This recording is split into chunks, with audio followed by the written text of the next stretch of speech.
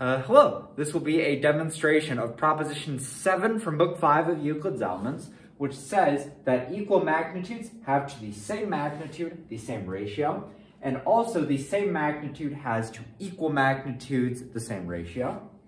What we're going to be given is we're going to be given two equal magnitudes, A and B, so that A is equal to B, and some third magnitude, C. And what we're going to prove is both that as A is to C, so B is to C, and also that as C is to A, so C is to B. Right? So we have equal magnitudes A and B having the same ratio to the same magnitude C, and the same magnitude C has to the equal magnitudes A and B the same ratio. We're going to begin by taking equal multiples D and E of A and B respectively, and we're going to take of C some multiple F. It doesn't matter what the value of this multiple is. Now, D and E being equal multiples of A and B, right, we made them that way in the first step, and also being given that A is equal to B, we know that D must be equal to E, because equal multiples of equals are equals as well. We saw this previously in a particular case where we had doubles of equals being equal, but Euclid here is invoking the more general principle that equal multiples of equals are also equal, so D is equal to E. Now, D being equal to E, whatever relation that D has to F will be the same relation that E has to F, so that if D is greater than F, E will also be greater than F.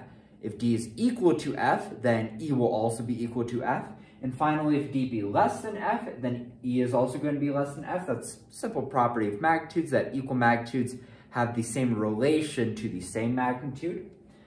Now, this relation being so, and knowing that D and E are equal multiples of A and B, and F being some multiple of C, we can invoke definition 5.5, the definition of proportionality, to say that because the equal multiples D and E have this relation to the equal multiple, or to the multiple F, we can say that as A is to C, so B is to C, right? Because we have equal multiples of the first and third, A and B, having the same relation to the equal multiple of the second and fourth, namely of C and C, right? C is obviously equal to itself. So, so we have a relation of equal multiples that satisfies definition 5.5. So we can say that as A is to C, so B is to C. Now, again, knowing that D is equal to E, right, we had shown that in the second step, F has to have the same relation to D that it has to E. So that if F is greater than D, F is also greater than E. If F is equal to D, then F is also equal to E. And if F be less than D, then F is less than E. Again, this is a property of magnitudes. And again, this is a situation of the equal multiples of C, A, and B respectively, which means that we can invoke definition 5.5 to say that because F has the same relation to D that it has to E, we can say that as C is to A, so C is to B. Now, this is all that we set out to prove, which means we are done with the proposition, therefore, etc., Q, E, D. Now, this proposition also has a porism appended to it that states that if magnitudes be proportional, they will be proportional invertendo. They'll be proportional inversely. So it will look something like, it's like 2 is to 3 just as 4 is to 6, which means that 3 is to 2 just as 6 is to 4, right? And that's obviously true. So this porism is certainly a true statement.